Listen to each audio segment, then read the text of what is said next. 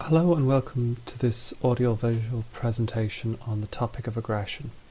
In this session we're going to explore the nature of aggression, its potential origins and some of its causes and triggers on a day-to-day basis.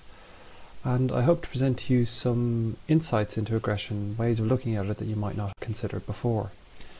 It's interesting that depending on who you talk to sort of in the general public about aggression, some feel that aggression doesn't really need an explanation, that it's almost a natural state of being for animals to be aggressive and competitive in an almost instinctive way, and that man is no different, and as such the fact that man can be aggressive towards its own species, other men or other species, is a sort of a natural state of being. And for these people, it's that sort of behaviour doesn't need explanation. It's when man isn't aggressive, when man is sort of friendly and cooperative, that's what for them needs some kind of special explanation.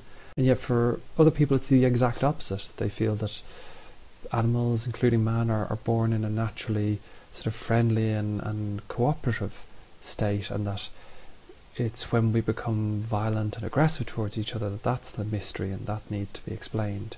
I guess you could boil those 2 points down to a sort of a fundamental question about whether or not we are born friendly or we're born unfriendly. And what is an instinct and what is learned through our experiences with others. I hope to explore some of those questions here today and to present to you with some of the research which might shed a little light on those questions and others.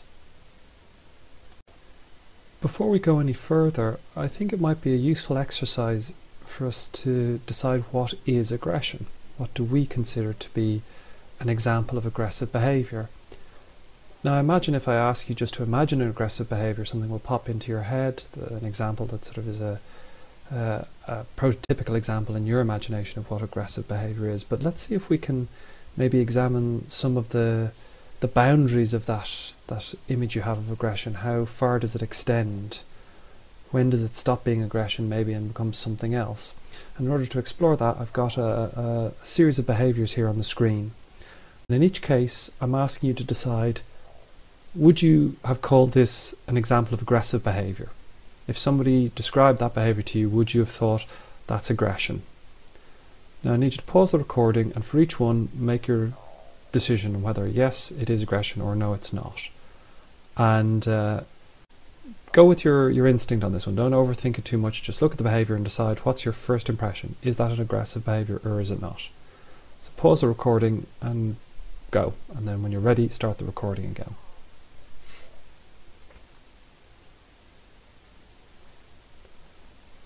Right, hopefully you've had a go at that exercise and decided which of these behaviours is aggression and which is not.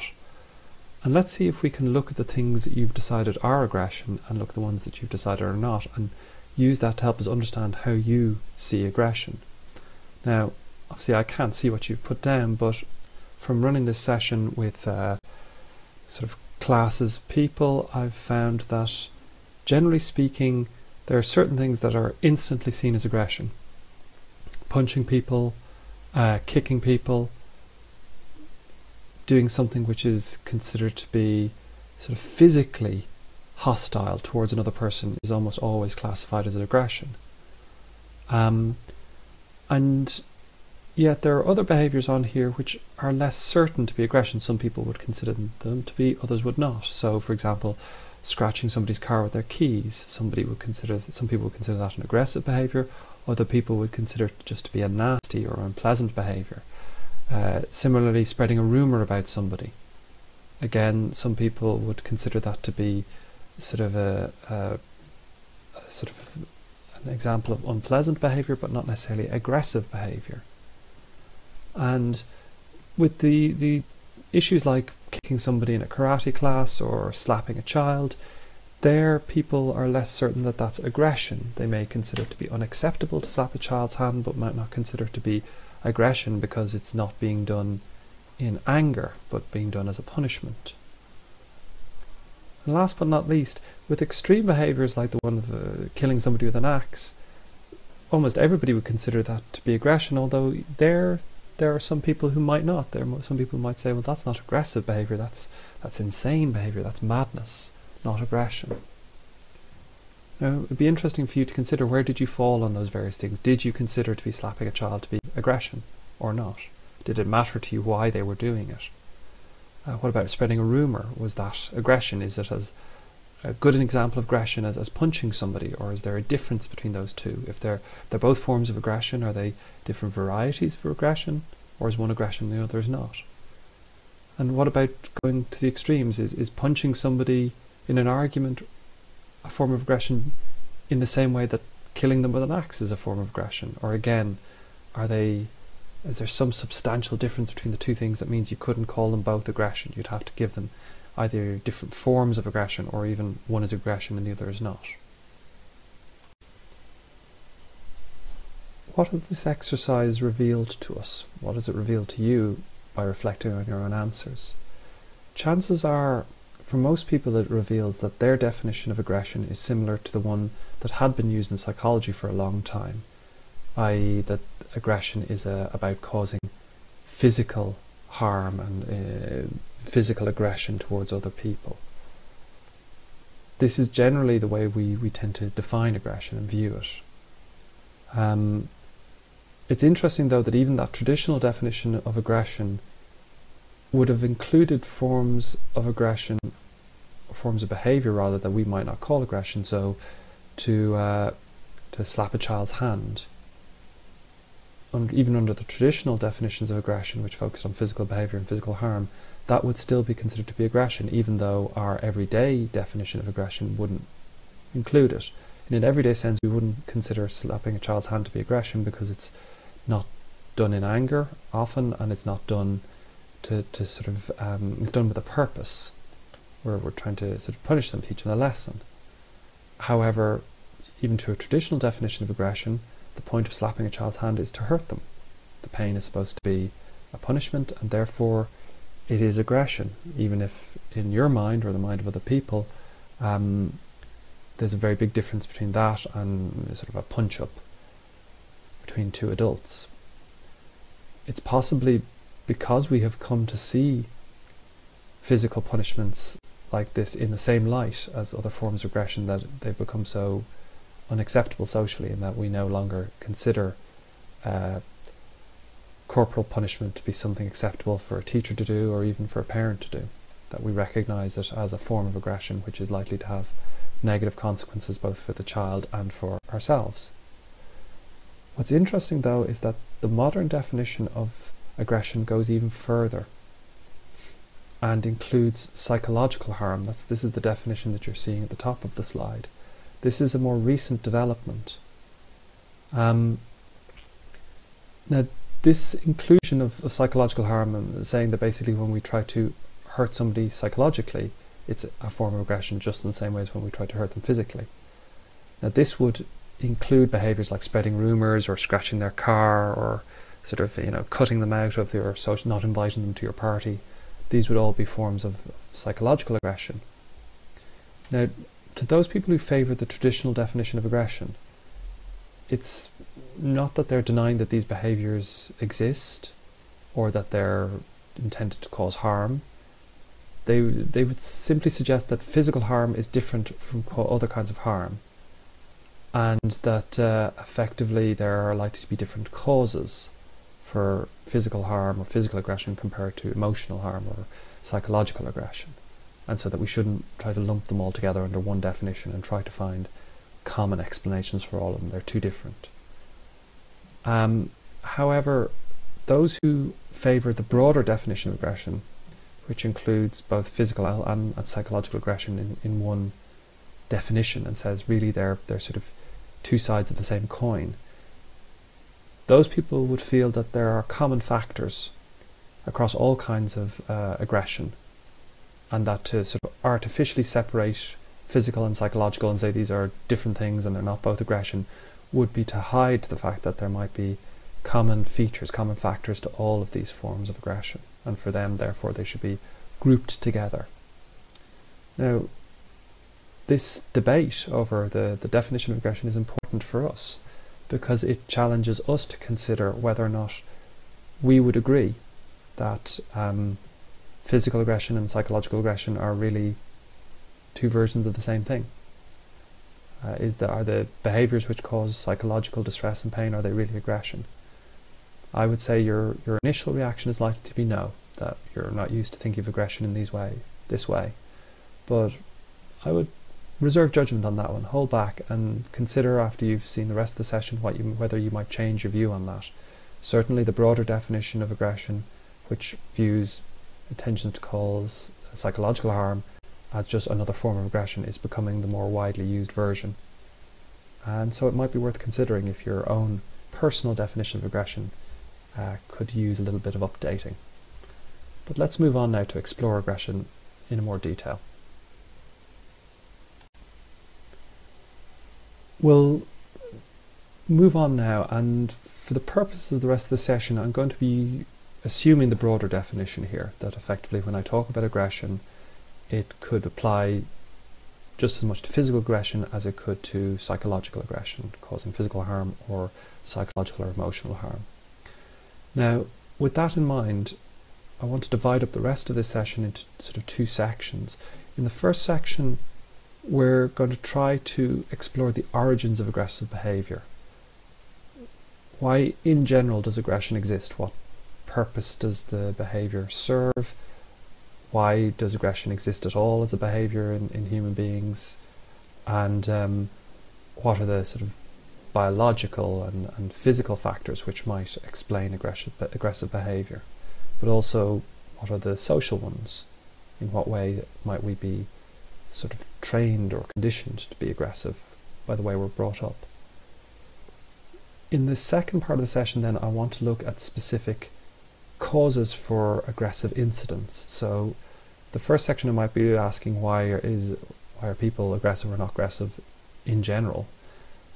In the second section I want to ask what are the particular events or incidents or environmental factors which might trigger a specific aggressive behaviour, and how can we use them to understand why aggression happens in some incidences and not in others.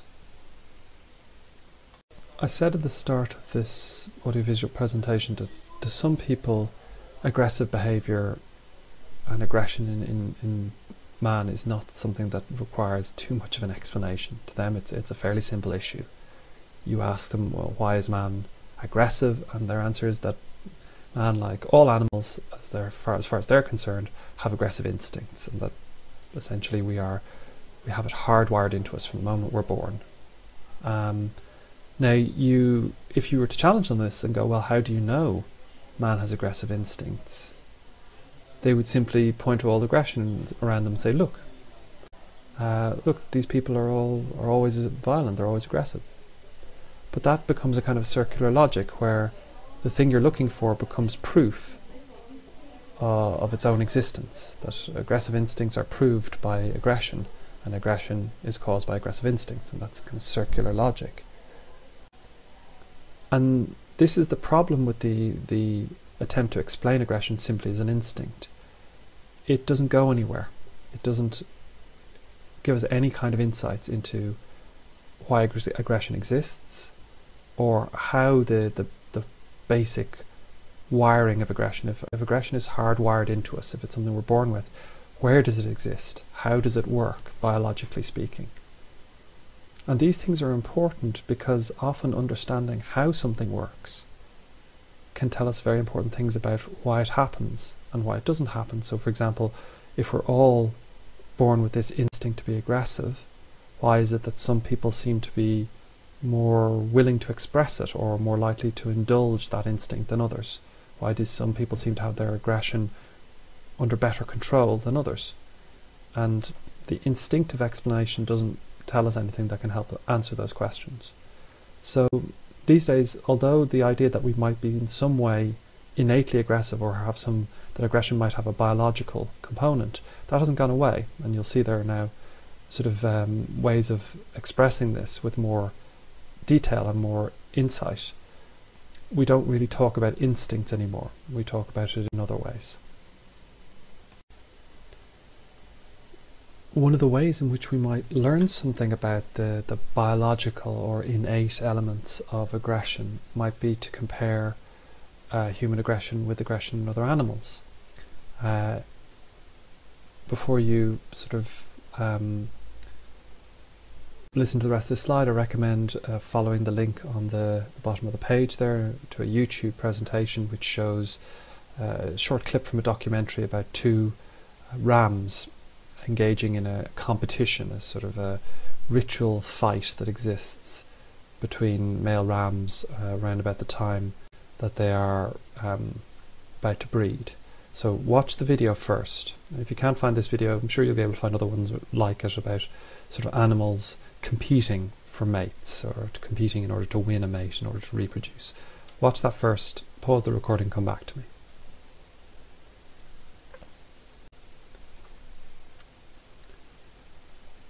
If you've had a chance to look at the recording of animals competing, male animals competing to win a mate, on the surface this would seem to support the instinctive explanation that, you know, aggression seems to be built into animals, including man, and that therefore there must be something biological in it. However, any comparison between human beings and other animals often highlights as much the differences that exist between our behaviour and theirs as the similarities. On the surface, yes, here are two members of the same species fighting, which we could say we can think of parallels of human beings fighting each other. And similarly, if you look at documentary or footage of animals attacking other species for food, again, there seems to be parallels there, that human beings might attack other or kill other animals or show aggression towards other animals for the same reasons, to defend themselves against attackers or for food.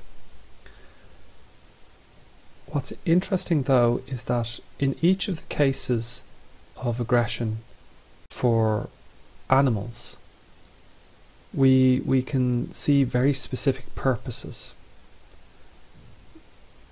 There are, Lorenz called them releasers, reasons why those animals are aggressive under those circumstances.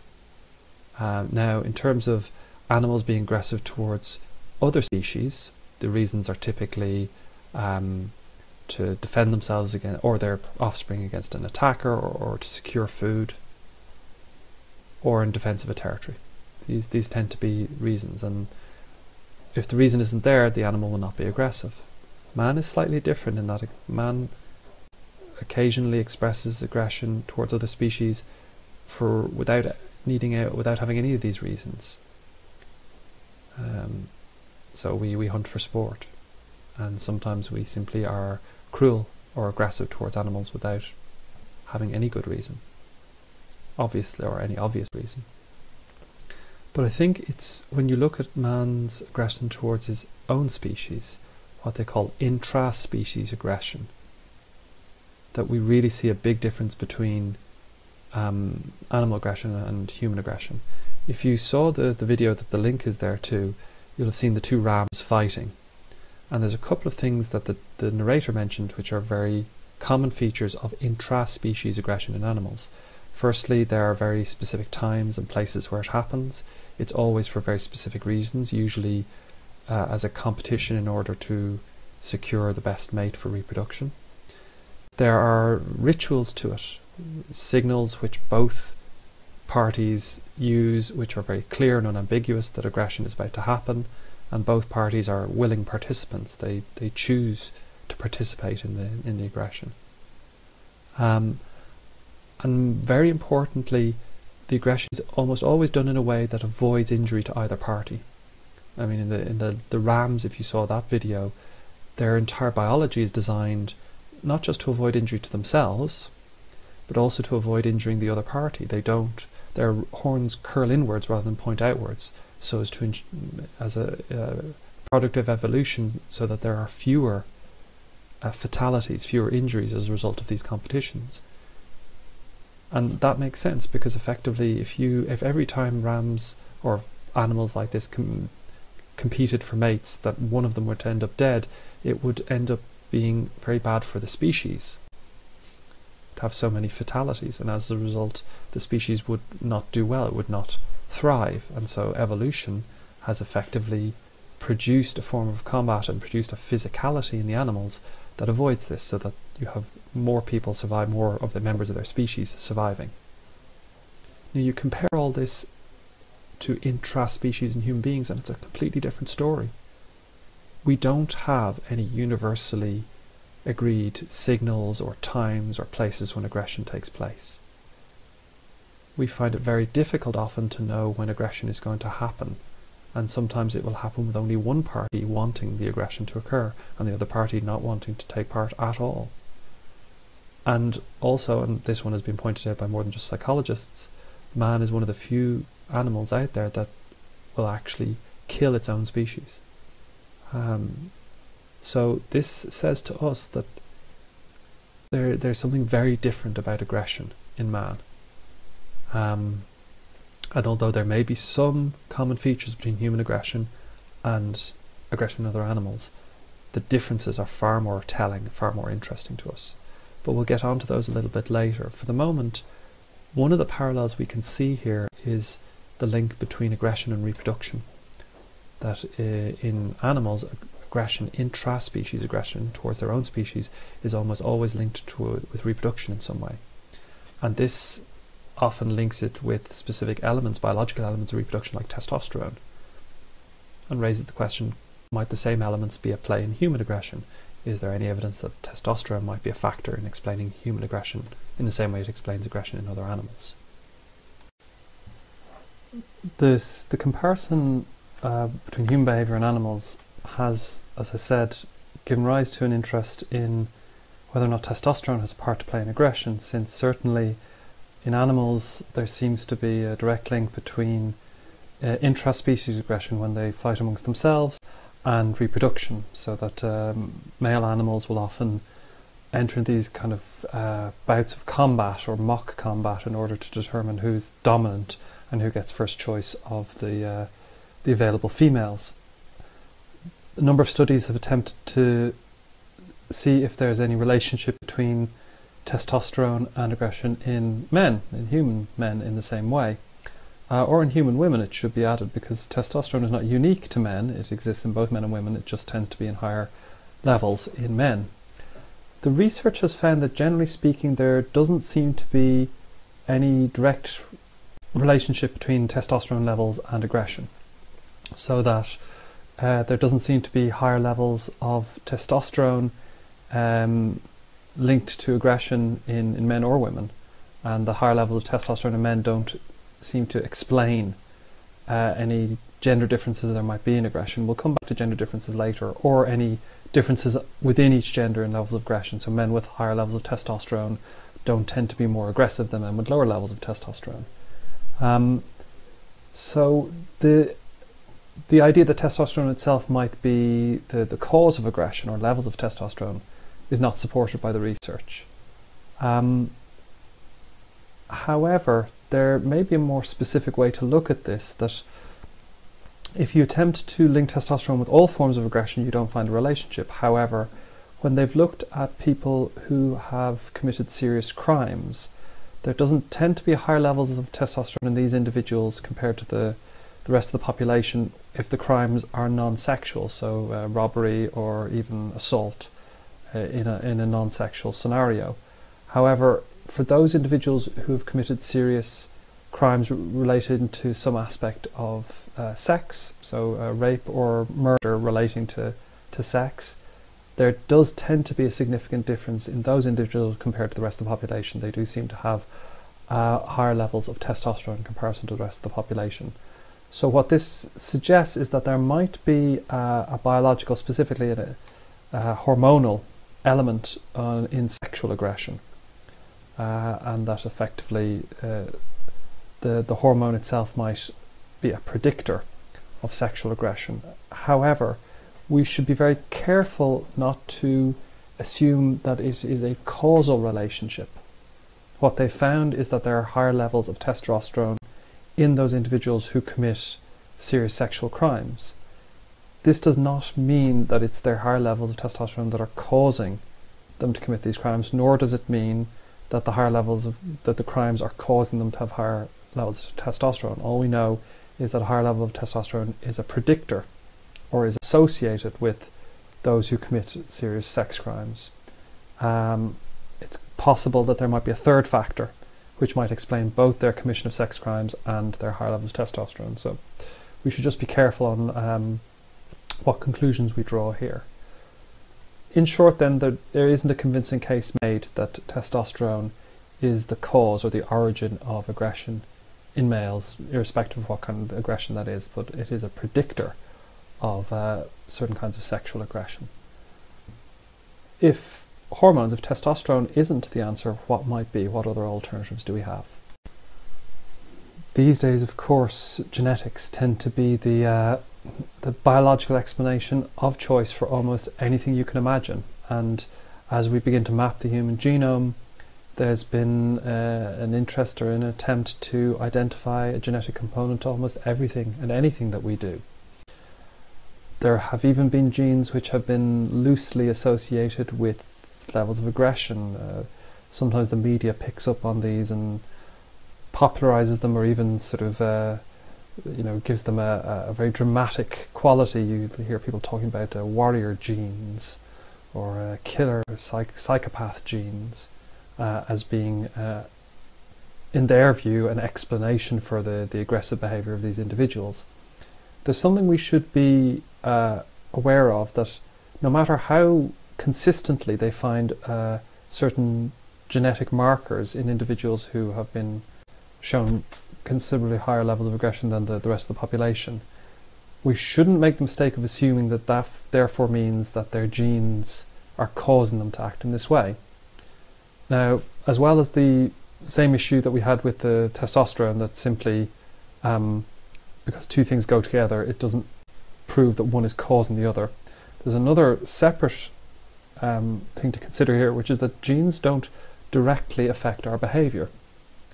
Your genes in no way pull the strings on your day-to-day behavior, cause you to act one way or cause you to act another. That's not how that's not the role that genes play at all in our behavior, any kind of behavior. So the assumption that simply because somebody has certain genetic pattern, that this genetic pattern is going to cause them to act in any way, say in an aggressive fashion, is completely misunderstanding the way genes work. Let's look at, there are certain steps that have to exist between the genetic pattern and the behavior for those genes to affect the behavior. And let's look at that in the specific case of aggression. How might a certain pattern of genetic markers end up affecting us in a way that might eventually affect our behavior? And once you see that, you'll understand better the role that genetics can play in any behavior, including aggression. As I've said before, the role of the genes is not to sort of pull the strings on our day-to-day behavior. The primary purpose of our genetic pattern is as a blueprint for our physical development as we grow, as we mature.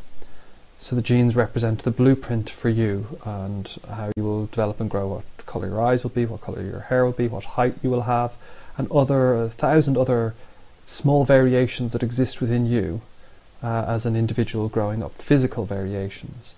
Now, one of the most influential areas that can be changed as a result of genetics is the development of our brain structures. Although we will all end up with roughly the same brain structure, it will never be exactly the same. There will be subtle differences between your brain structure and mine. It may be something as invisible as how active certain parts of your brain are, how reactive they are. For example, the brain produces a chemical, or chemicals rather, called neurotransmitters, which is how the brain effectively sends signals through itself, and that all our brain activity is a combination of neurons firing and releasing neurochemicals to activate other neurons which fire and create these sort of patterns of activation in our brain which represent how we think and react and move and act.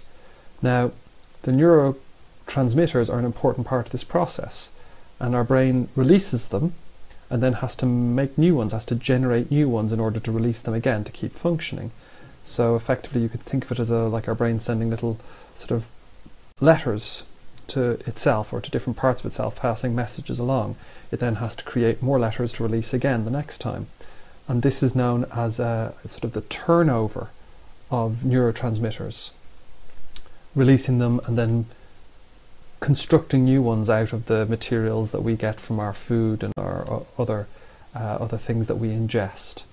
And your brain has to be fairly effective at doing this, at creating new neurotransmitters to release over and over again throughout the day as it remains active. Now, if your brain is not very good at manufacturing certain kinds of neurotransmitter, it can have an effect on our behaviour. So effectively, if the brain doesn't generate neurotransmitters rapidly enough, certain kinds of brain function will be affected. And there's a particular neurotransmitter, serotonin, which seems to be very necessary in certain parts of the brain, called the limbic system, which is a series of structures in the brain that are involved in regulating emotion. And essentially these parts of the brain seem to help us to keep our emotions under control. And if they're not, so they act as almost like brakes on a car to sort of slow us down and stop our emotions stop us getting carried away with our emotions. Now, if this part of the brain isn't working effectively, it's like the brakes on the car not working effectively. The car doesn't slow down quickly enough and you can end up getting into a crash. Now, emotionally that means that we may not keep our emotions under control and we may get carried away with them. And if you think about losing your temper, well, that's very much like you not being able to sort of manage your emotions effectively. Now, the reason why certain people might have a less effective limbic system, not working as efficiently as the rest of us, could be genetic. And so there's one explanation that's been put forward, and I don't think this has been yet fully kind of proven in the research, but it's been proposed, is that people with certain genetic structures might be more likely to have a limbic system that isn't working properly. It's not guaranteed, but it's more likely with these people, and therefore they may be less effective at managing their emotions, and therefore may be more likely to be aggressive because they're unable to control their aggressive impulses. So this shows you that effectively the way that something like DNA could affect behaviour, it's very indirect, and there's lots of maybes there. The DNA structure may lead to the limbic system not developing correctly. But I only say may because there are lots of things that affect our brain development, not just our genetics. Things we're exposed to prenatally in the womb, but also our diet, events that occur during our childhood, even our adulthood, can affect our brain development. So the genetics is just one of the factors that affects brain development.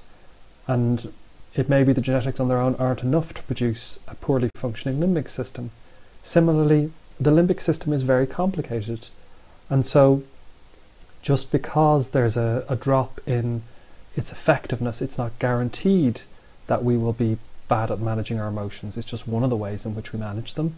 And therefore, it's possible that even somebody with a less than ideally functioning limbic system might still be able to manage their emotions in other ways, and therefore not likely to result in more aggressive behaviour.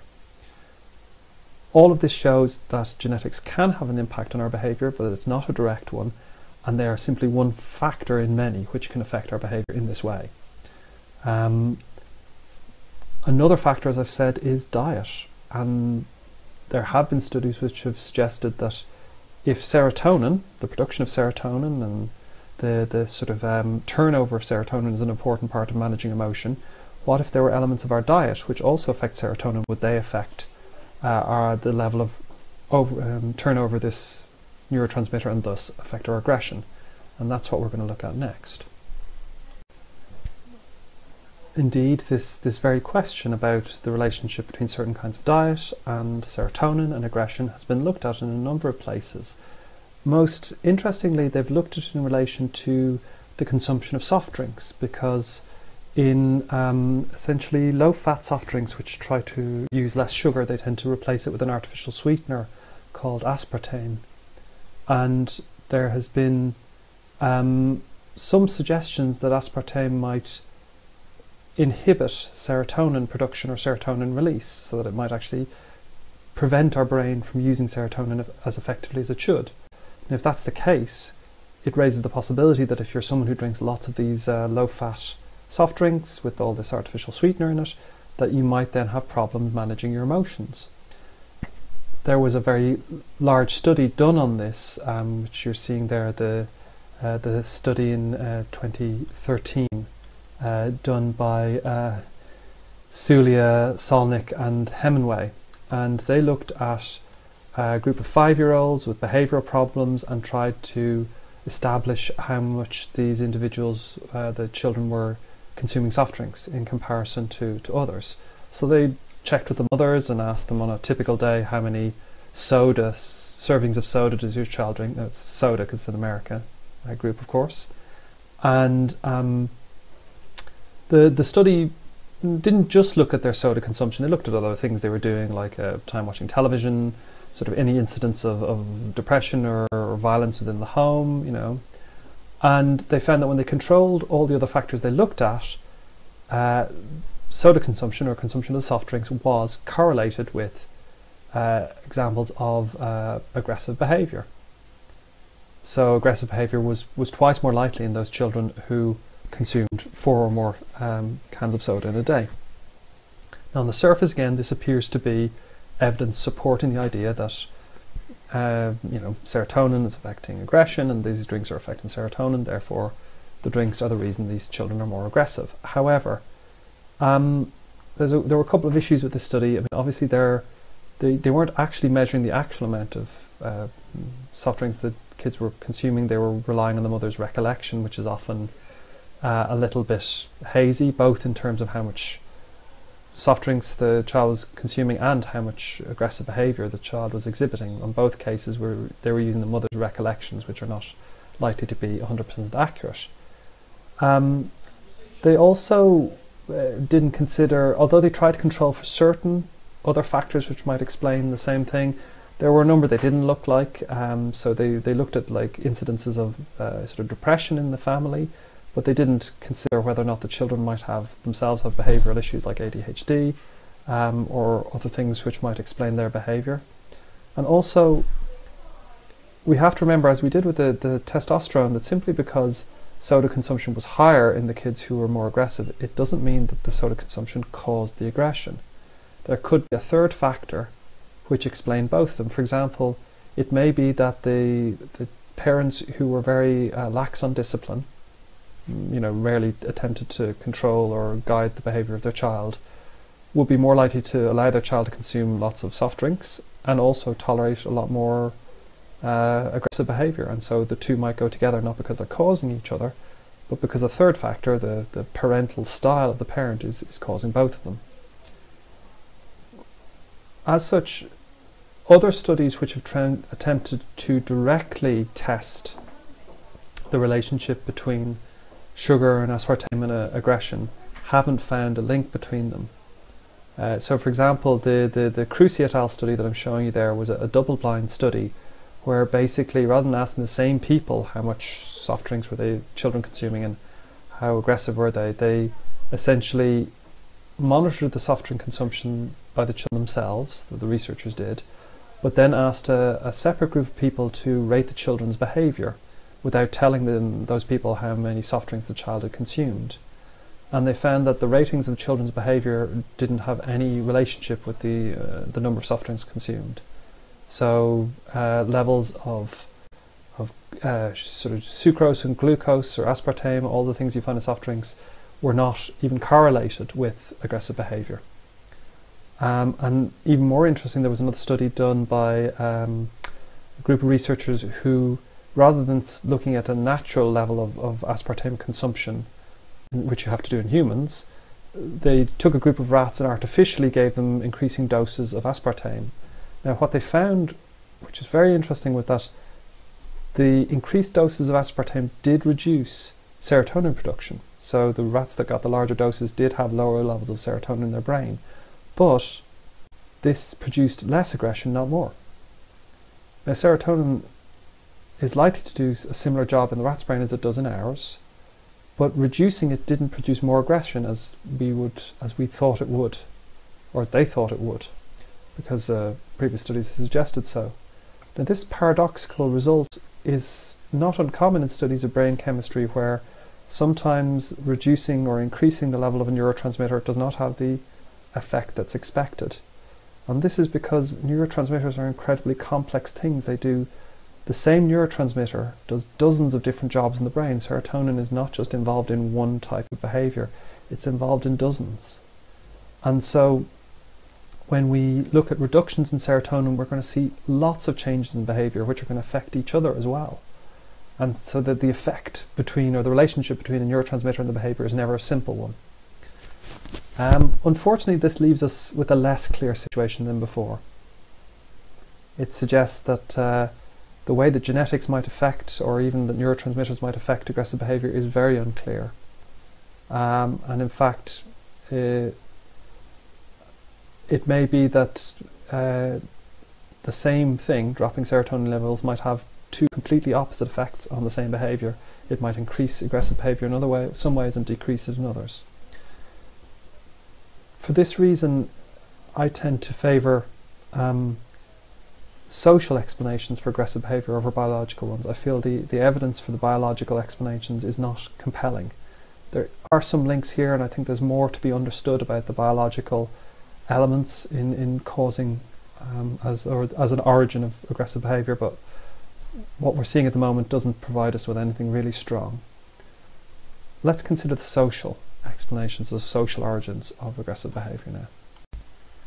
To understand the way in which our socialization might affect our levels of aggression, you really have to look at something like social learning theory. Bandura and others have popularized as a way of explaining our social learning. That in fact we don't have to learn everything directly. Through our own experiences we can observe the behavior of others and learn from their experiences. And aggression is one of the things that we learn in this way. So it's suggested that if our role models, the people whose behaviour has the biggest impact on our own behaviour, if we observe them being aggressive and that aggression in some way benefiting them, then we learn aggression as a thing you should do. Now of course we don't simply learn from anybody's aggression. Often parents get very panicky that children are going to imitate everything and everyone they see, but in truth children and everybody else are quite selective on who are their role models, who do they look up to. So for example, they tend to focus mainly on people who are very involved in their life, that have a direct role often in nurturing them, and that people who influence not just us but everyone around us, that have an effect on the people we know. We're very influenced by people who seem to be in charge of the people we know and our life around us, and people that we feel that we have some similarity to. Now when you look at that checklist, every single one of those points towards the parents as the biggest and most important role models we can have. And not surprisingly, when we look at children who come from homes where there is aggression expressed by the parents, either towards the children or towards each other, you know, in the case of conflict between the parents, these children are much more likely to show aggressive behaviour and much less likely to show sympathy for other children who are in distress. And that's a recipe for essentially learning to be aggressive. So there's a very strong social impact in terms of how we're brought up. And not just the lessons we're deliberately taught, but the lessons we see by observing the behaviour of our parents and in their everyday lives around us. Of course, parents are not the only role models we have out there, but we'll get back to that a little bit later. One of the interesting things about learning aggression this way, socially learning it, is that aggression isn't necessarily learned in the same way by children of both genders, and that's what I want to look at next. Before we go further with this slide, it's well worth you having a look at the video footage there on YouTube, which is footage of the actual original study by Bandura, narrated I think by Bandura himself, and it talks about what the study tried to do. So have a look at that first, assuming the link is still active, hopefully. If not, you might simply want to search for sort of Bandura and social learning theory, and you're likely to find a similar footage, if not the same one. Have a look at that first, then come back to play the rest of this section of the presentation. Okay, so you've hopefully had a look at the Bandura footage now, and what you should have seen there is that Bandura essentially allowed the children to watch a video of an adult playing with some toys, and particularly playing with one particular toy, the Bobo doll of the title of the experiment, which is a sort of an inflatable doll that if you knock over it, sort of self-rights itself, and so you can knock it over again. and they sometimes saw the adult, they always saw the adult acting in an aggressive manner toward this doll, but sometimes they saw the adult being praised or rewarded in some way for that behaviour. Other times they saw the adult, or different groups saw the adult being punished or criticised for that behaviour, and a third group saw no consequences, neither rewards or punishments for the adult's behaviour. They then allowed the children to play with similar toys to see if the children would imitate the behaviour of the adult and essentially learn the behaviour from what they'd seen. And the behaviours were quite distinctive in order to show that these were behaviours children had learned from the adult and not something they'd learned somewhere else. So they were sort of unusual behaviours that would make it clear that children were imitating specifically what they'd previously seen. Now, what's interesting, there's two things. You can see the results here summarised in the bar chart. A higher bar means more likely that the child responded in the same way as the model, the adult they were seeing.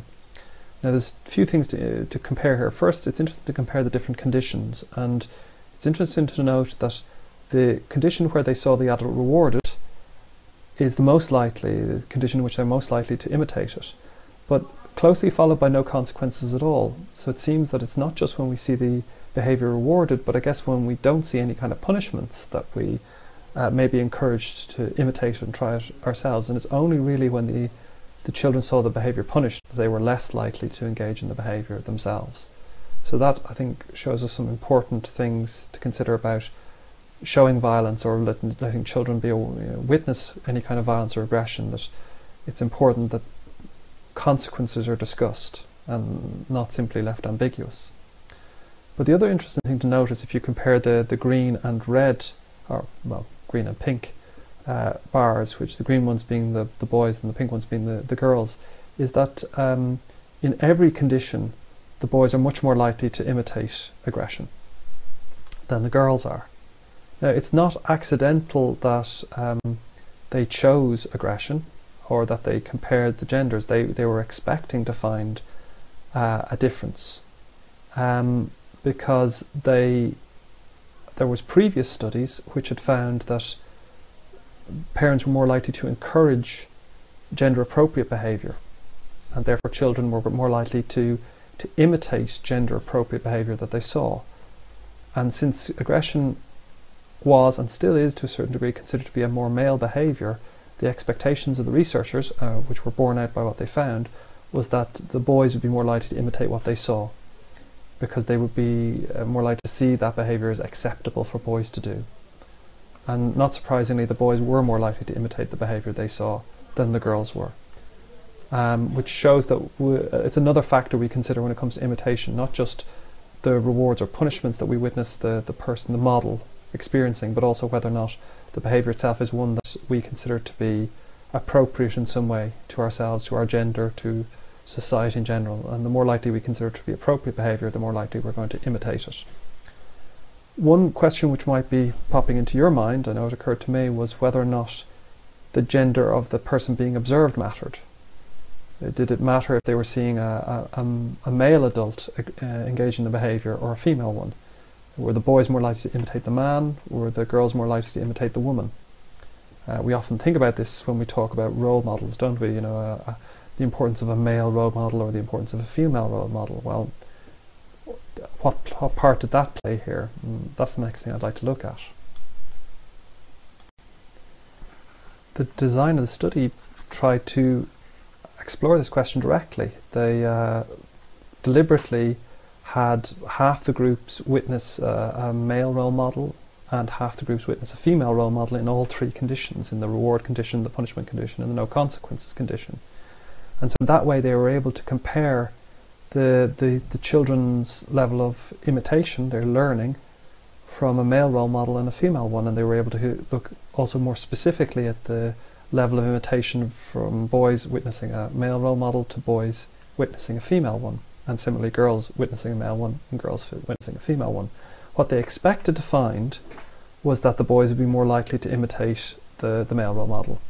They weren't sure whether or not the girls would be more likely to imitate the male role model as well, because it was a male behaviour, aggression, or if they'd be more likely to imitate the female role model because the female role model is more similar to them. Remember, similarity is one of the things that makes us more likely to treat somebody as a role model.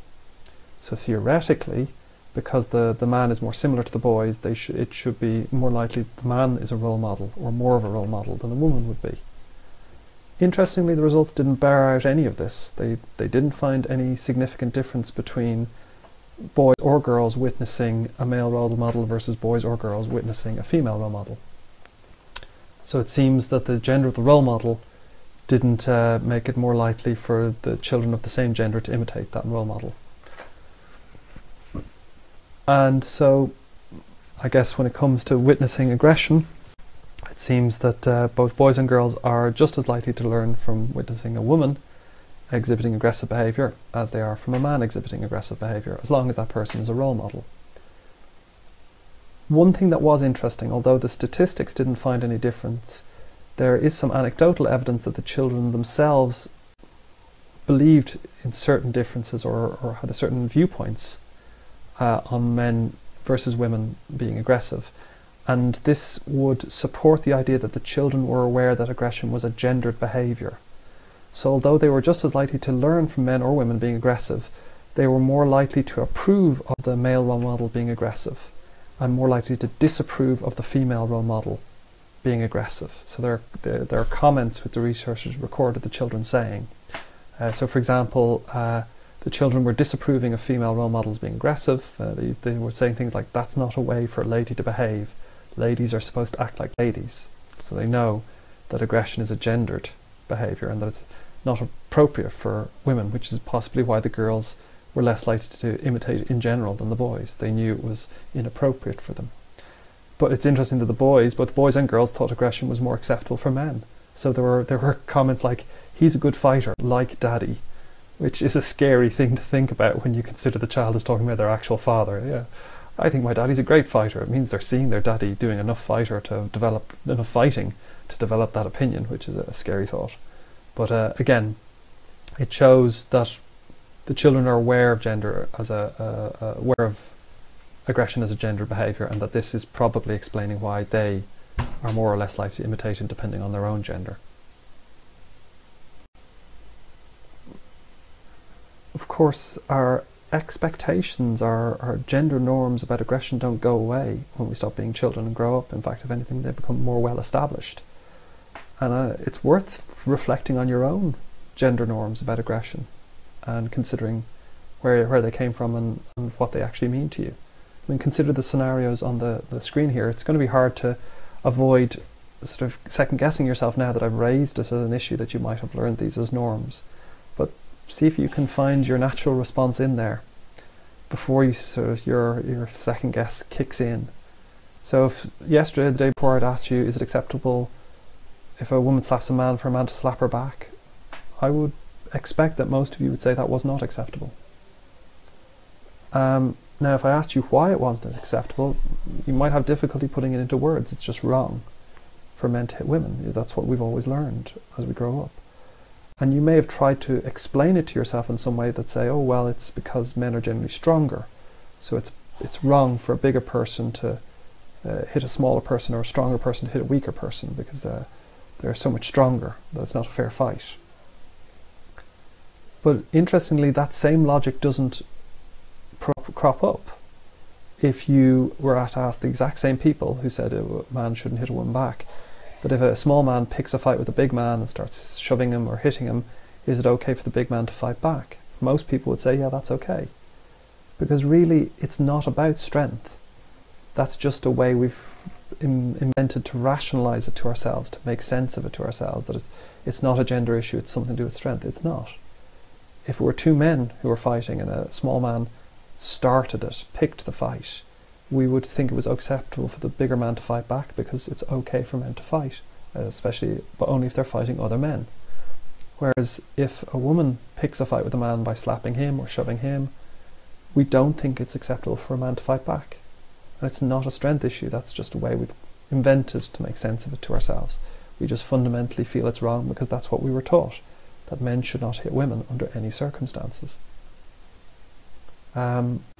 I think it's even more interesting that this norm still exists in a world where women are increasingly able to achieve comparable physical strength to many men, and that the idea that all women are inherently weaker is itself just as much a stereotype as the idea that it's always wrong for a man to hit a woman. It's also interesting to note that this kind of disapproval of aggression tends to only apply to physical aggression.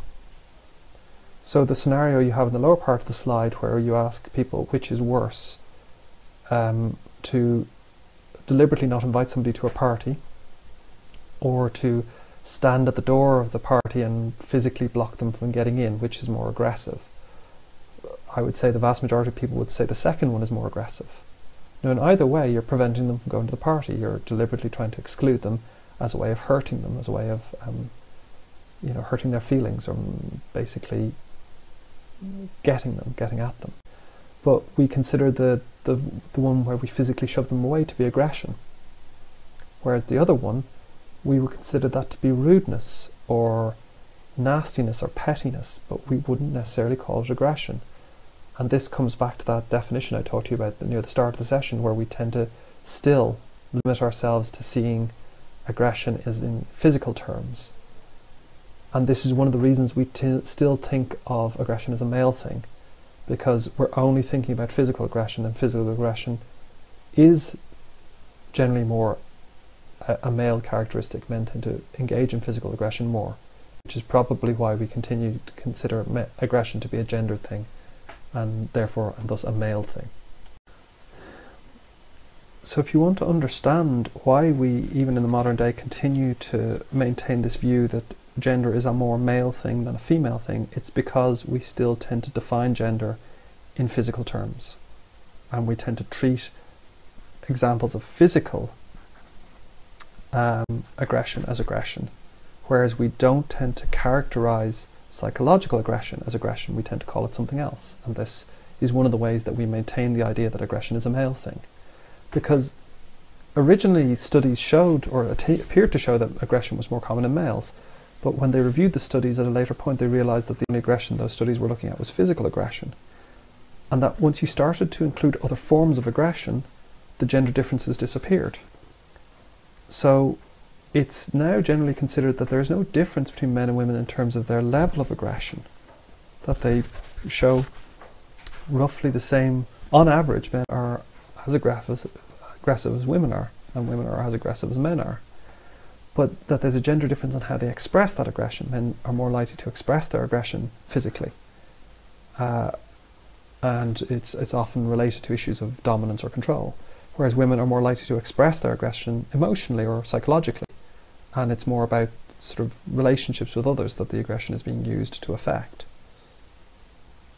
So what this tells us is that actually aggression is not a male thing. It is true that physical aggression is a male thing, but there's a sort of a chicken and an egg question here. Is physical aggression a male thing because males have grown up believing that that's the only kind of aggression that they're permitted to show, that's the masculine way to deal with aggression? And similarly, is physical aggression less likely in women because, again, they've grown up being told that that's the way that women express their aggression, and it's not acceptable for them to express their aggression any other way? All this shows us is that aggression and how we express it does differ across genders, but those differences could be largely, if not entirely, a product of our socialization, the way we're raised, and the gender norms that we're raised into, the expectations of our gender and how our gender is supposed to behave.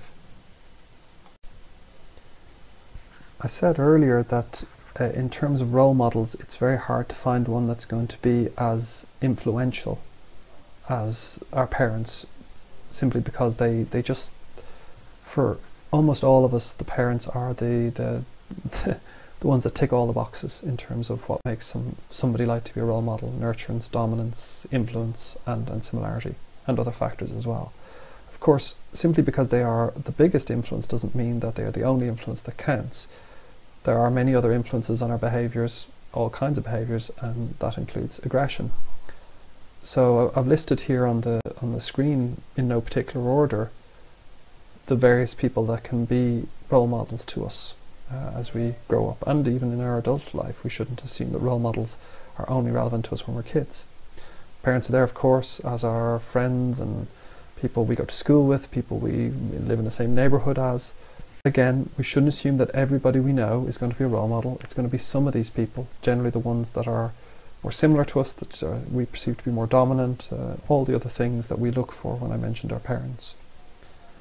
Now, I'm going to focus in on one other specific role model or potential role model for aggressive behaviour, and that's video games. And I'm picking this one particularly because it's often, at the moment, it's a bit of a hot topic about levels of violence in video games and whether or not playing these games can have an impact on the people who play them, specifically on the children who play them. Does it lead the children to become more aggressive? Does it lead the children to become more, if you like, immune to sort of, or accepting of aggression, that they become used to it and are more likely to sort of become desensitized to it, I guess, is the way that's often described. Let's consider that. What evidence is there to support this idea that playing video games with violence in them or aggression in them might have an effect on the children in terms of being a role model for the children's own aggressive behaviour? If you're a parent with children who play computers, and almost all children do these days, this may have been something you've worried about yourself, or if you're younger and aren't so far out of the days from when you were able to spend hours plonked in front of a computer playing video games, then this may have been something your parents worried about for you. I would say for me it is both. I am both a parent who occasionally wonders about this issue, and I'm pretty sure that given the amount of time I spent on a computer when I was growing up, it was probably something my parents worried about too. Now, there are a lot of studies out there, and sometimes as parents it's hard to know what the general agreement is, what's the consensus on this. Different studies seem to have different results, and often what you need is someone to take an overview, look at the broad strokes of the brush, look across all the different studies to see if there's any agreement, any consensus. Now, rather usefully, back in 2008 and 2010, the UK government of the time commissioned a review, what's called a meta-analysis of a large number of the studies that have been carried out up to that date. And this review was led by Tanya Bryan, who was a psychologist and psychiatrist, very active in the media, but also reasonably well respected, and so a good person to lead a team to review the research out there to see what the research was telling us in terms of the level of aggression found in games, but also the impact that aggression was likely to have on people who played them. Now, one of the interesting things of the findings of the review was that actually the number of games out there that were considered to have real violence in them was quite small. It was really only a very small percentage, about 6% of games had a sort of an 18s rating, which would suggest that they were violent or aggressive, and less than 20% even had a 14 or 15s rating. So the idea that the entire games industry was full of nothing but violent video games, or a majority of violent video games, is certainly not the case. But what about the impact that there might be on the children who play the few games out there that are violent, or that show violence? Now, interestingly, reviewing all the different studies that have been carried out, they found that generally speaking there were a good number of studies which found a short-term correlational effect. Now, remember what I said earlier about correlation. It doesn't mean causing it, it just means that there was slightly higher levels of aggression in children who played the games compared to those who didn't. But of course it's not clear if playing the game itself was the reason the certain children were more aggressive. It could easily be that being more aggressive they sought out more aggressive games, or it could be a third factor which caused them to be more aggressive and to seek out the games. What was interesting is that even those studies that found a relationship, it was generally a short-term thing. That generally speaking, while there might be an immediately higher level of aggression in the individuals who play the games, that this quickly went away, and very soon their levels of aggression were no different from the rest of the population. There was also a lot of evidence to support the idea that children were very capable of distinguishing between fantasy and reality, and that's often one of the fears about violent video games, that they'll think they'll start to blur the lines between the game and real life and think that that's how they should act in real life, or that's how people act in real life. Whereas research which actually explored this question found that no, kids were very capable of differentiating between what you do in real life and what you do in a video game. They also found that there was a possibility that playing aggressive or violent video games might actually reduce levels of aggression, sort of the idea of blowing off steam. So that it might actually be the case that potentially playing a game in which you were able to be aggressive might result in less aggression, not more.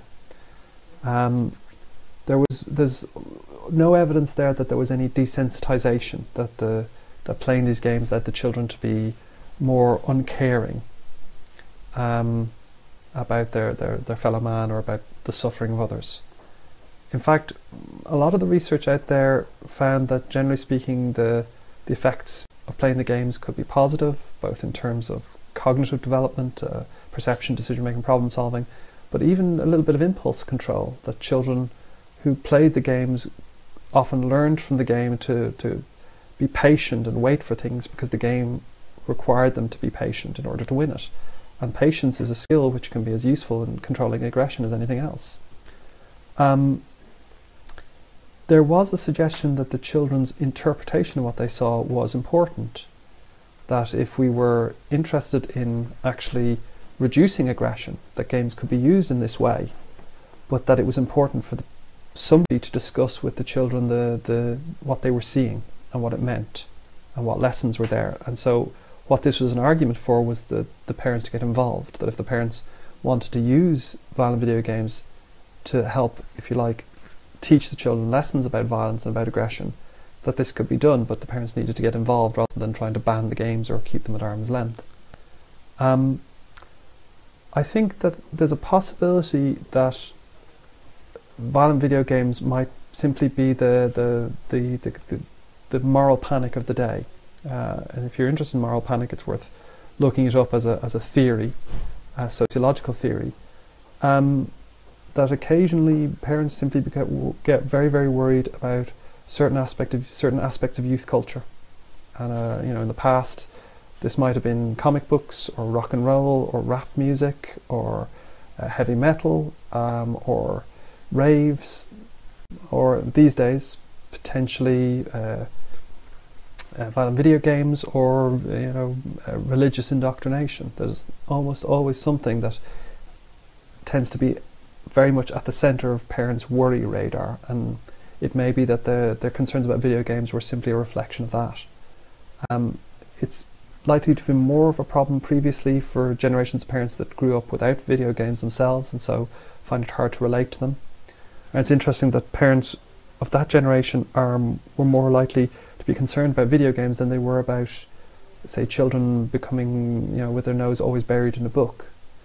That somehow the idea that video games would have only negative consequences and not recognise any of the positive ones, whereas a child with his nose buried in the book might also have negative consequences in terms of their social development, but the parents could relate to this more and so were less concerned about it than a video game. What this tells us is that overall there doesn't seem to be a lot to be concerned about in terms of video games having a negative effect or increasing incidences of violence or aggression by children or making them desensitised. But instead it shows us that video games might offer us an opportunity to actually teach children some positive lessons in relation to a lot of things, including aggression, like impulse control, and by getting involved, or as parents we can discuss with the children what they're seeing and therefore actually use the game as a positive lesson in terms of aggression rather than worrying about it being a negative one. This may be a good time for you to take a break in this presentation. It's been going for some time now and you're likely to be sort of flagging a little bit, so you should pause the recording at this point, take 15 minutes of a break, have some refreshments, just get away from this for a few minutes, and then come back again when you're ready to start and continue with it, and we'll move on to the second area that we're going to look at, which are the specific causes for or triggers for aggression on a day-to-day basis. But before we break, just to summarise what we've seen so far. So Overall, we've learned that there are sort of different kinds of aggression, more than we might have originally appreciated in terms of physical versus psychological aggression. We've learned that it's difficult to identify direct parallels between human aggression and animal aggression. We've learned that the biological explanations and dietary explanations are not very strong in terms of their ability to predict aggressive behaviour. They have some validity, but not as important, it would appear, as social influences. And that in terms of our social influences, we do seem to learn aggression from the most important role models we're exposed to, and that tends to be our parents, and they tend to be one of the biggest but not the only role model when it comes to learning aggression, and that learning may be gendered, and that we might learn certain kinds of aggression which are appropriate for, or seen to be appropriate for our gender, and that this might change how we express aggression but not necessarily the overall levels of aggression that we express. Now pause the recording, take a short break, and then when you come back we'll move on to the next section. Okay, so up until now we've been considering the origins of aggression, where aggression might come from in general in human beings. Now let's look at more specific question of what are the particular factors or events that might cause a particular example of aggressive behaviour, or what might trigger us to be aggressive on a particular occasion. In order to consider what are the likely causes of aggression, it's well worth considering just for a moment, what is it that makes you angry? Even if you're a very placid person, even if you rarely lose your temper or never lose your temper, unless you're an absolute saint or an emotionless robot, there's chances are certain things which get you a little bit hot and bothered, a little bit tetchy, or a little bit on edge. What are they? What causes you to feel aggressive when you, on those occasions, you feel aggressive? What sets you off, or what gets you in an aggressive mood? Now, if you can't, you might want to pause this and make a list if there are lots of them, but if you're having difficulty identifying anything that you can think of directly which causes you to be aggression, let me put that question in another way to you. What is lollipop rage? Have a think about it. What is lollipop rage? Pause the recording for a moment and then consider, make a few notes. Don't look it up. No cheating, just in your own mind, what would you say lollipop rage is? Okay, now I've asked this question in a large number of classes to a good number of students, and one of the answers I tend to get very quickly is people talking about babies maybe, taking away their lollipop and them getting angry about it. That's a good answer, but like the man said, it's not right. It's a good answer, but it's not right. In case you're wondering, and you can check this yourself if you like, lollipop rage describes the phenomenon that increasingly motorists are being seen to drive very aggressively around what are sometimes called crossing guards in America, or lollipop men here in the UK. Essentially people who walk out into the road with a sign in order to stop the traffic and allow children and parents to cross, usually get to a school. And you're having motorists now not only ignore these people or simply continue on driving when they see them walking out, but in some cases actually accelerating towards them or shouting abuse at them as they pass. Now, considering the job these people are doing, which is essentially to protect the lives of young children and parents, it's amazing that they get any kind of abuse, let alone abuse from motorists, who at most must be delayed only by a short minute or two, or even a few seconds, but they do. And lollipop rage is just one example of dozens of different rages that we are hearing about in the media. We hear about road rage, we hear about air rage, people, usually celebrities, flipping out on airplane flights and getting arrested or getting banned from that airline. Or we have phone rage, or pavement rage, or PC rage, where you thump your computer or your smartphone because it keeps crashing or crashes at an inopportune time. Now, all of these different kinds of rage, they seem to be something you only hear about in recent years. You look back in the newspapers, 20, 30 years, you don't have people talking about rage. in the way that we talk about it. And this raises the question, are we simply talking about it more now than we used to? Are we pathologizing everything so that every time somebody loses their temper, we now try to call it some kind of rage rather than simply calling the person, you know, someone with a bad temper, or someone who's lost it? Or is our society becoming one which is more prone to aggression, more prone to people losing their temper? I don't know if I can answer a question on that scale, you know, what is the whole of society. But if you observe all the occasions where we talk about somebody having a rage, you may notice something interesting in common between all those situations. And that is that all of them involve some kind of frustration. The motorist who can't travel as fast as they need to get to work on time or where they're going is frustrated. The person whose computer keeps crashing and so they can't check the thing they want to check online or type up the assignment they've got to finish, that person is frustrated. In fact, all of these kinds of rage seem to have at their heart some form of frustration. And that raises the question, is there a relationship between frustration and aggression? If you have ever wondered that, you're not alone, and you're certainly not the first to identify the person who really put the relationship or potential relationship between frustration and aggression on the map. You have to look at Dollard and his research group back in 1939, and who can argue that 1939 was probably an excellent year to study aggression in all its forms? You might say this was the right research at the right time, or at the wrong time, depending on your point of view. Now, interestingly, Dollard believed that anger was like a basic drive, like hunger. So that effectively it was almost a natural reaction to a biological experience. So we experience hunger when we don't have enough food, and as far as Dollard is concerned, we experience anger or aggression when we are in any way frustrated. And to Dollard, frustration represented the gap between expectation and attainment, which is a really nice way to put it. In effect, what Dollard is saying is that when we expect something to happen, but it doesn't happen, when we expect to get to work quickly, but we're delayed, when we expect to have a piece of equipment work for us easily and effectively and it doesn't, or when we expect to be able to do something and somebody in any way prevents us from doing that thing, there's now a gap between what we expected to happen and what actually happened. That's attainment.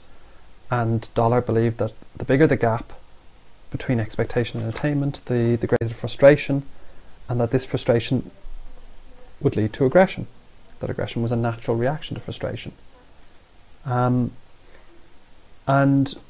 Dollard believed that when we experience aggression, that we can either direct it outwards towards the thing that is frustrating us, or inwards towards ourselves. We can, you know, become angry with ourselves, or even in extreme cases sort of hostile towards ourselves, suicidal even. Or if we're projecting it outwards, we can project it either at the thing that's genuinely frustrating it, or displace it onto something else or someone else. So the stereotypical example being the person who comes home having had a bad day at work and kicks the cat. You know, we can't be frustrated at the person or the people that are actually causing our frustration, so we displace it towards something else. Now, interestingly, Dollard believed that the way then to deal with this was to find a way to release the anger in a controlled way, which he called catharsis, and not to have it bottled up or build up. And this is where we get the cultural idea that it's a bad thing to bottle up your anger. Now, as we'll see later, Dollard wasn't necessarily right on this, and that releasing your anger may not necessarily be the healthy way to deal with it every time.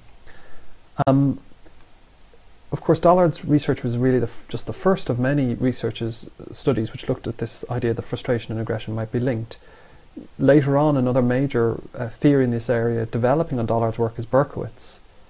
And Berkowitz essentially agreed with Dollard that frustration was linked to aggression, but felt that frustration was just one of a number of things, negative environmental things, which are unpleasant to us. So frustration is unpleasant, but so are other things like noise and heat and pain, and that the unpleasant experience produces anger. Now, Berkowitz didn't necessarily believe that anger had to inevitably be expressed as some kind of aggression. Berkowitz believed that anger would build up, but that as long as it wasn't triggered by anything, it would then dissipate on its own. But that if we perceived what Berkowitz called an aggressive cue, effectively a trigger for our anger, that anger would then convert into aggression. Now, this leaves the question, of course, what might be, well, two things really. What are the other kinds of negative environmental influences that might produce anger? And then what are the triggers that might release it or sort of set it off? Let's consider the first of those, environmental cues or causes for anger. Berkowitz didn't attempt to produce some sort of definitive list of the things that could cause, of the negative experiences that cause anger. And so we actually have to look at a number of other studies which have attempted to identify the things that might be described as negative experiences which could lead to anger. Barron and Richardson tried to come up with a model which described all of them in some way, and which they called the negative affect escape model, which essentially said that anything which we find unpleasant and which we can't get away from, and so will cause anger. Now, in terms of what kinds of things, well, that could be anything. It can vary from person to person. I've listed some of them below here. Some heat is a very common one. I must admit that's one that bothers me more than some of the others. That I find that when the room and the temperature goes up, or when the weather starts getting hot during the summer, I tend to be slightly shorter on my fuse, just a little bit light, a little bit more prone to anger.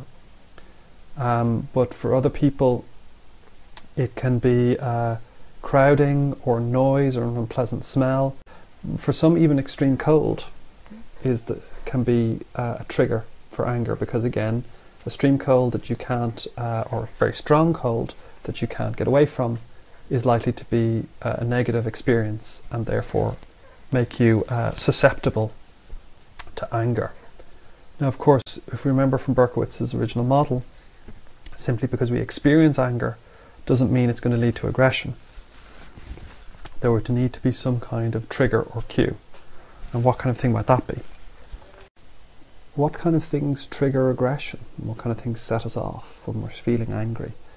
Number one, top of the list, far above all the others almost, is perceived intent. The minute we recognize that someone is deliberately trying to frustrate us or deliberately trying to make our environment unpleasant, then it's likely to set off aggression every time.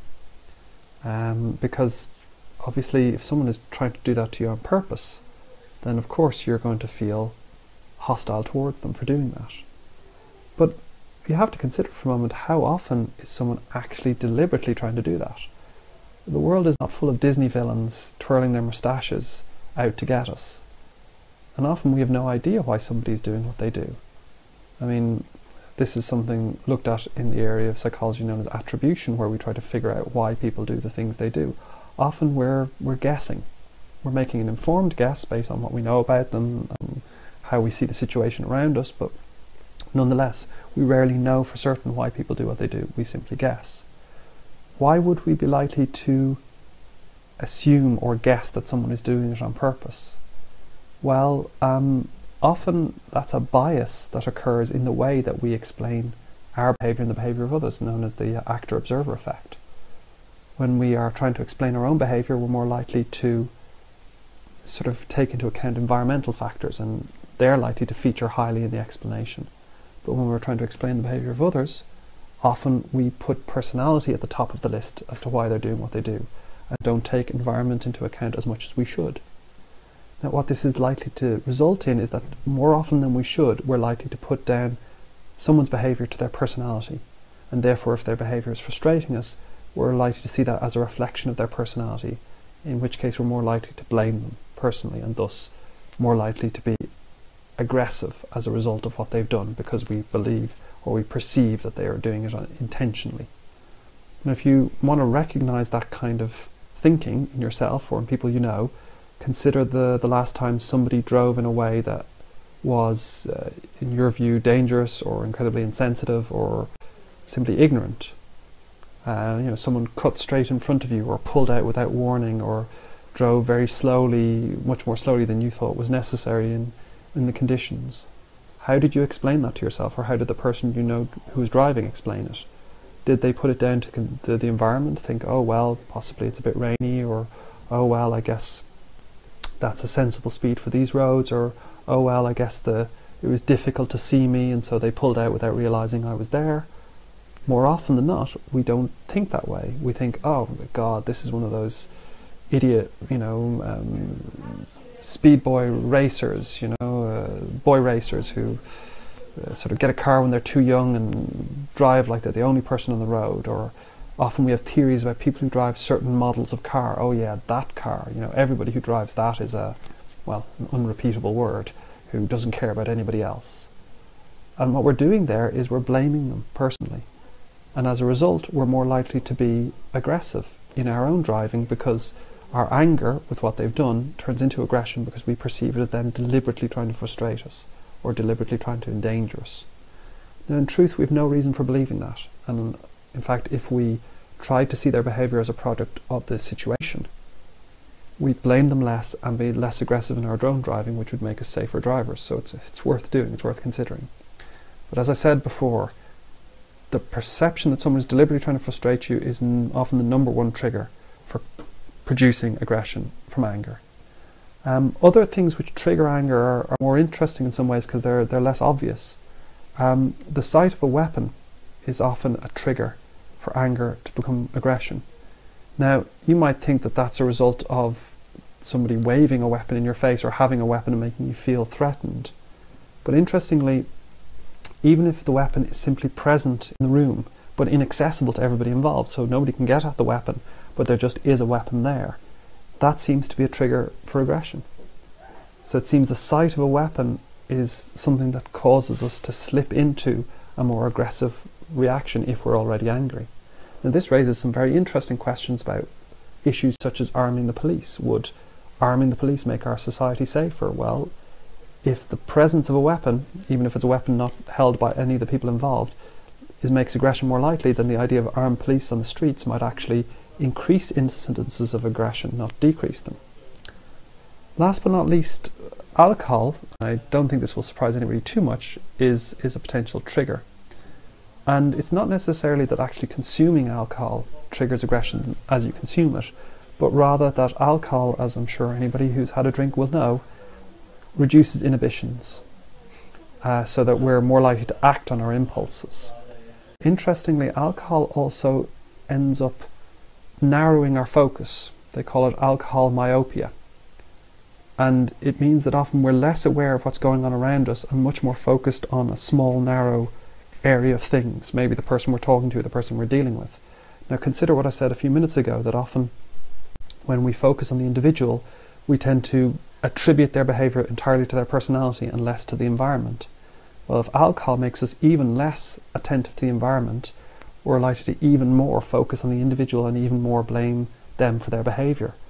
So the person who bumps into us as we're walking down the road when we're maybe had one too many, we're more likely to see that as them deliberately picking a fight with us rather than accidentally bumping into us. And this might explain why when we've had too much to drink, or even just a little bit to drink, we're more prone to being triggered into anger because of this effect that drink has on us. As I said earlier, Dollard, in his original research and some that followed it, believed that anger and aggression was a natural reaction to frustration, but that the problem was not that you experienced it, but rather how you managed it. And as far as Dollard was concerned, the best way to deal with your anger was to, or your frustration, if you like, resulting in anger, was to find a healthy way to release it.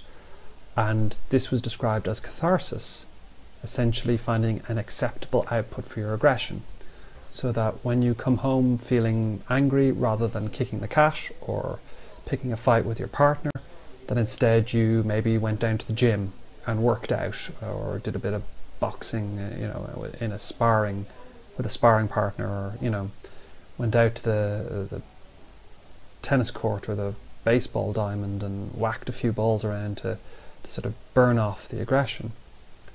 And catharsis for a long time was considered to be a good way of people who were having difficulty with their levels of aggression of managing it better. Interestingly, more recent research and sort of development in our perspectives on this have changed our view on catharsis, in that it's no longer considered to be always healthy. In fact, in some cases it can be quite unhealthy. And the concern has grown around the fact that there are certain things about catharsis which are troubling in terms of its effectiveness. Number one has to be that catharsis doesn't in any way tackle the root of the frustration. That effectively, as you blow off steam, punching a punching bag down the gym or whacking tennis balls across the court, you're not actually dealing with the thing that's causing the frustration in the first place, whatever that might be. And as such, the frustration isn't going away. So it's a very temporary solution. The other problem is, and this is sort of drawing from kind of cognitive behavioral theory, that in a sense what we learn from catharsis is that frustration should be turned into anger, and that's how you deal with frustration. You turn it into anger and you release it. Now, the people who advocate catharsis, we make the point of saying that yes, this is true, but only in acceptable ways. However, releasing frustration in the form of anger is likely to be a rewarding experience. It takes away a negative thing, and we call that negative reinforcement. And so it teaches you that that's what you do when you get frustrated. You release it as aggression. And there's a real concern that although you learn to do this in one environment, that the lesson is likely to carry over into other environments. They call this generalization. So that you learn, yeah, I'll blow off steam down the gym, but that the next time you get frustrated at work, your natural conditioned impulse will be to blow that frustration off as anger, except you're now going to do it at work rather than in the gym. So that in fact it may teach you the wrong lesson, that instead of learning to deal with your frustration in other ways, you learn the lesson that the way to deal with frustration is to turn it into anger and release it. And that although it's supposed to be something you do in certain circumstances, you'll end up doing it in other ones as well, because the lesson will end up generalizing across to places where it wasn't intended.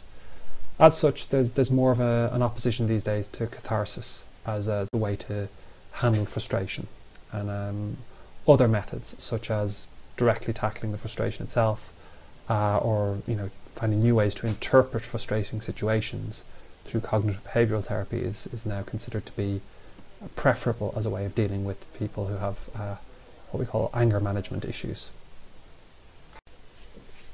So where does that leave us? Well, what our exploration of the potential causes for aggression seems to show is that certainly very highly featured among these causes is frustration. Although the original theory by Dollard has been developed and refined, the fundamental idea that in some way frustration is linked to aggression has never gone away, and as such it's still considered to be a very important cause of aggression, although it now sits alongside other causes, other things that we find unpleasant or in any way negative about environment can equally be linked to aggression. It's important to realise though that the link between frustration and other negative environmental factors and aggression is not necessarily a direct one, that there generally is recognised to be some kind of cue or trigger which causes the anger to become aggression. And there are a number of these out there. The best known is probably the perceived intention to frustrate, or the perceived intention to be negative in some way, and that any person or anything that we believe is being deliberately trying to make our life more unpleasant is likely to become a focus of our aggression. Finally, it's interesting to note that there are viewpoints on the dangers of, if you like, bottling up your aggression, or the healthiness of finding ways to release it have changed as well, that it's no longer considered to be as unhealthy to control your aggressive impulses, that actually learning that kind of control is now generally seen to be a positive thing. And similarly, it's no longer considered to always be a positive thing to find ways to blow off steam or release aggression, even though, as we saw with the violent video games research, that's still in many ways anecdotally thought to be a good thing, that some way that allows us to blow off steam is a positive thing. Some of the research now suggests that this might not be the case, and that we might actually be learning a bad way to manage our frustrations if we learn to always convert them into aggression, even if we originally learn it in acceptable manners. Hopefully this general exploration of aggression, both in terms of its origins and its causes, has given you food for thought, certainly about the aggression you may occasionally experience inside yourself and those that you witness in others. And as always, the interesting thing about studying any of psychology is to notice how much you notice it from this point onwards. So the next time somebody cuts in front of you on the motorway, or drives a little bit too slowly when you're rushed to get to somewhere, try to remember that issue about frustration and aggression, and the tendency to blame people more than we should for deliberately frustrating us, and maybe, just maybe, you'll be able to let it go. Thanks very much for listening, and I hope you found this interesting and enjoyable.